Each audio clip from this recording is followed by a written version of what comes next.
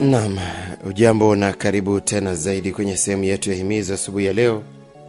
Mie hapa ni VWM, ukipenda Victor Mado Mandala. Karibu tena zaidi asubuhi ya leo kwa kidocho tu pale. Fungua nami katika kitabu cha Wathesalonike wa kwanza, 1 Thessalonians chapter 2 verse 17 and verse 18. Wathesalonike wa kwanza sura yake ni ya pili, mstari wa 17 na mstari wa 18.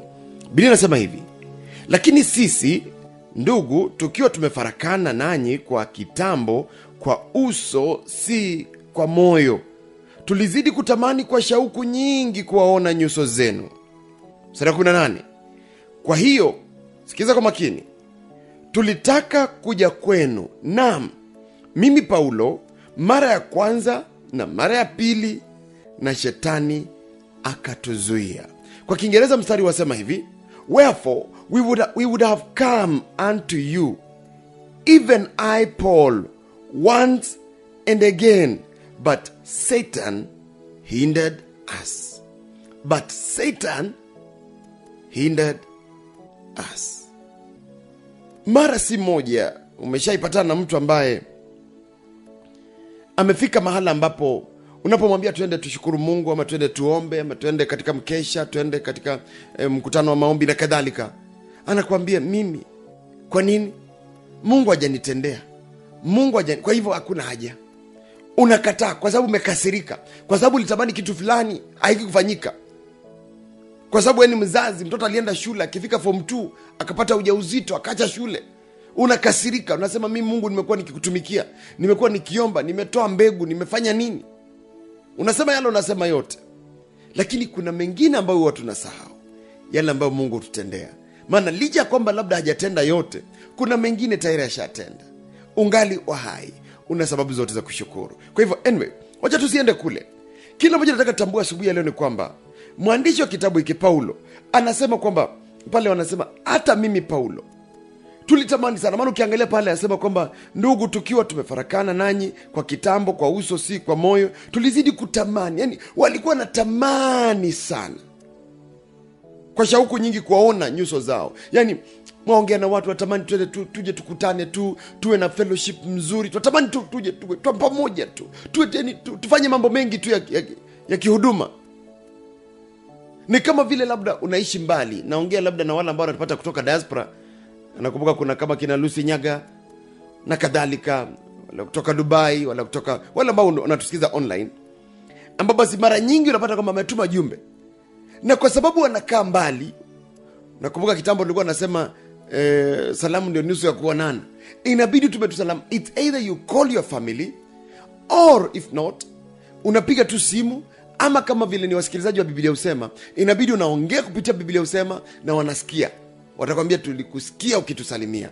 Kwa hivyo unapata kwamba mwatamani, najua ni tamanio la kila mmoja kwamba uweze kukutana na familia yako kama hata ikiwezekana.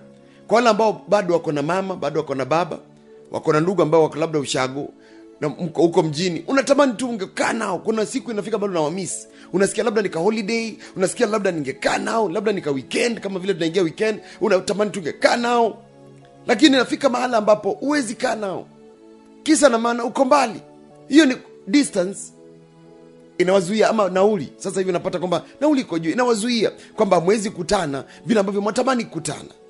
Lakini ninapoangalia katika swala hili, mpendwa msikilizaji, kwamba ndio metamani mkutana kadhalika, huyu basi mwandishi wa sehemu hii anasema kwamba tulitamani sana, lakini kizuizi kikuwa ni nauli, kizuizi kikuwa labda ni umbali, distance na kadhalika. Anasema katika mstari huu wa 10 na ambapo tumesoma mstari wa 18 kwamba but Satan hindered us. Shetani alituzuia, shetani akatuzuia. Na nikawa na tafakari, kando na haya kutana tu na kusafiri na kadhalika, katika maisha haya, do you know what you're supposed to be having? Do you know kile Mungu alikusudia yafaa uwe na on sahi? Do you know who you are supposed to be? You're supposed to be a director somewhere. You're supposed to be a manager somewhere. You're supposed to own a big land somewhere. You're supposed to be in your own home. Hujui? Yafaa uwe na kigari kikubwa, kile si cha kuingia, ni cha kupanda ndani. Kuna ile gari unaingia, unainama, unaingia hapo chini. Kuna ile gari unapanda ndani. Maybe you're supposed to be a government official somewhere. Unabebwa, unakaa back left. You never know. Maybe you're supposed to be a pastor.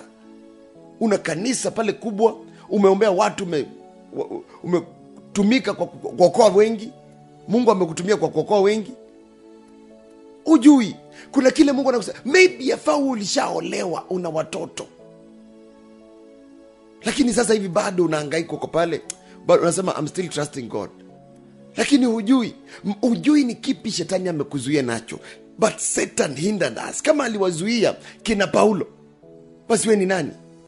Kama alizuia kina Paulo, yani wanatamani, lakini mpaka bidi andike tu barua. Anasema but Satan hindered us. Kama alimzuia, ana uwezo wa kuzuia nawe pia. Anaweza akakuzuia. Labda sasa hivi ilikuwa ukuwa engineer mahali, umepewa contract fulani na serikali, unafanya kazi, unajenga, wewe unajenga hata hii reli. Tunaongea kuhusu reli, tunaita chinku. Labda wewe ndio ungekuwa unatengeneza, lakini shetani amezuia tu. Labda wewe ndio ungekuwa contractor katika kampuni fulani, shetani akazuia. You never know. Kuna kitu Mungu alikuwa amekusudia. Labda ungekuwa saizi wewe ndio landlord, lakini ndio huyu bado unasumbuliwa na rent. Landlord anakuja kukusumbua, ama landlady. Kuna vitu Mungu alikuwa amekusudia, lakini mara nyingi unapata kwamba Satan has hindered so many of us. Kwenye huduma, kwenye taaluma, kwenye familia zetu na kadhalika, shetani amezuia. Maana kama alizuia, ni tabia yake ya kutaka kutuzuia. But Satan hindered us. Ukiangalia, Satan anapofanya hivyo, mara nyingi anasababisha what we call delay, kuchelewesha kufanya kitu fulani. Maana anazuia tu. Unakumbuka yule mtumishi wa Mungu ambaye aliomba for 21 days. On the 21st day anakuja anaambiwa, in fact on the first day wakati uliomba ulijibiwa, lakini tukazuiliwa hapa juu angani, majibu yako yakazuiliwa. What if angekata tamaa, hangepata jibu? Naam, tusiende kule. Angalia wale virgins, the 5 virgins, wakati ambapo yule bwana harusi alikawia, alichelewa, mafuta yao yaliisha, walimiss.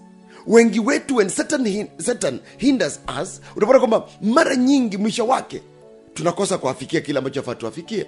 Kisa na maana alituchelewesha, mafuta ya taa yetu ikaisha, na tu kujipanga kikaumana. Kwa hivyo wote pale ulipo, mpendwa msikilizaji, asubuhi ya leo ningependa liwe ombi letu kwamba every hindrance of the enemy, every hindrance that comes our way, na kutuzuia, kutublock na kwenda katika level nyingine, kusonga pale ambapo Mungu amekusudia, be cleared in Jesus name. Every hindrance, kila kizuizi. Maana wengi wamezuiliwa. Sasa hivi kuna mtu ambaye hata hajaenda high school na ni shetani amezuia tu. Alifika mahali akachapa kiboko yule ambaye alikuwa akusaidia. Kuna watu ilikuwa pate destiny helpers kitambo. Ungepata tu destiny connector, hata connect tu, si kwamba atumie pesa zake, connect na mtu fulani, connect na kampuni fulani, connect na serikali, connect na hivyo tu na ushafika. Lakini connect na mtu akulipie fee upate masomo alafu jiendeleze. Yani hivyo tu, na shetani akazuia, hukupata. Ni wangapi walifika at the peak of their career alafu wakaaga dunia? Wengine wakafika mahali ambapo ndio wana support, au ndio wamekuwa kama pillar of the family, wakachoto, wakapata ajali, wakaenda, familia ikabaki.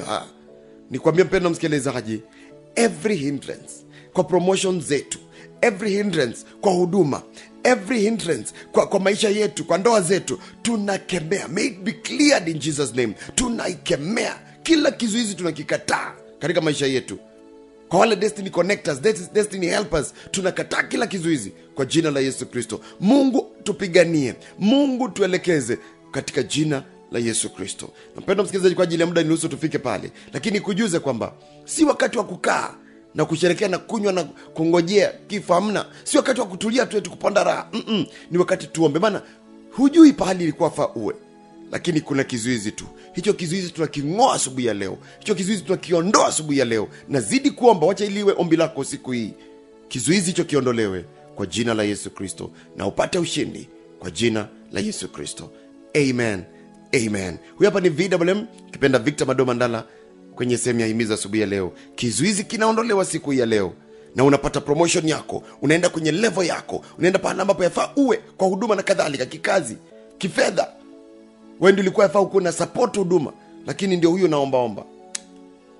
May we be restored to our positions. May we be restored to where we are supposed to be, in Jesus name. Vizuizi vyote vitoweke, tunavitowesha sasa, tunaving'oa sasa, tunaviondoa sasa kwa jina la Yesu Kristo. Amen. Asante sana kwa kuweza kunisikiliza pale. Mungu azidi kutenda wema. Na kabla uondoke kwenye channel hii ama kwenye video hii, hakikisha kwamba umeweza kusubscribe. Chini ya video hii kuna neno subscribe. Click tu kwenye neno subscribe, ukiambia sign in na Gmail account yako. Then baada pale click kwa notification bell ambayo iko pale kando, alafu copy the link and share. Na kuna alama ya dole, thumbs up, inamaanisha like. Click tu pale na Mungu akutende wema. Nikirejelea pale, make sure umeclick kwa neno subscribe. In case uambia sign in na Gmail account yako, ndio wakati ambapo umeclick notification bell, wakati napo upload chochote unakuwa notified kupitia kwa Gmail account yako hiyo. Na baada pale click notification bell hapo chini, alafu copy the link and share, na uzidi kusemezana nami. Weka comment yako hapo chini na Mungu akutende wema. Kwa hivyo subscribe, click notification bell, alafu weka comment yako pale, copy the link and share, na Mungu akutende wema zaidi. Mimi hapa ni VMM, ukipenda Victor Mandala. Tuadiane tena panapo majaliwa. Shalom and God bless you.